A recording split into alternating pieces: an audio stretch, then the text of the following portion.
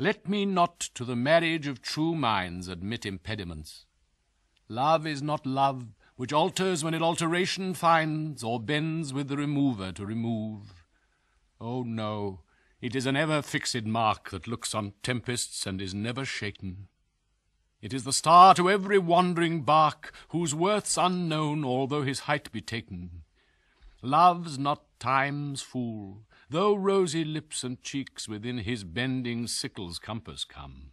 Love alters not with his brief hours and weeks, but bears it out even to the edge of doom.